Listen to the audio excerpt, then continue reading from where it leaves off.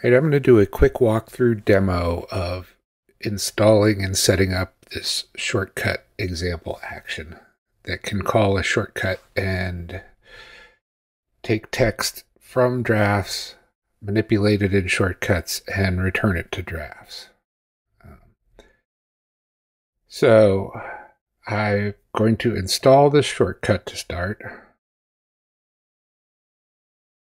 Install it as a new action in my demo group. Now this action's set up to be configured, so the first time I run this, leave that, it's going to ask for the name of a shortcut.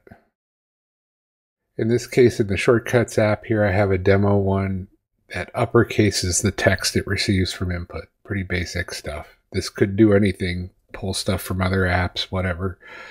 But as long as it takes text as an input and returns text as an output when it's done, it'll work with this action. So that's called uppercase. So I'm going to come in here and type the name of my action there. And that's going to be saved for future runs.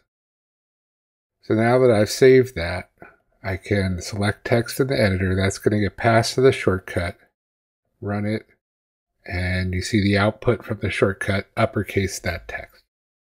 So not that useful an example, but you get the idea.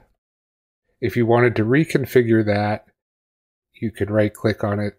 Same thing on iOS, you would long press on the action, configure, and you could change the name of the shortcut you're calling.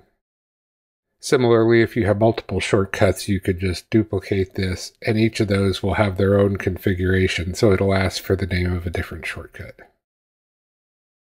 And that's the basics. This action itself on Mac runs the shortcut in the background using AppleScript. If you want to get into the details, they're all in there. But that'll get you started.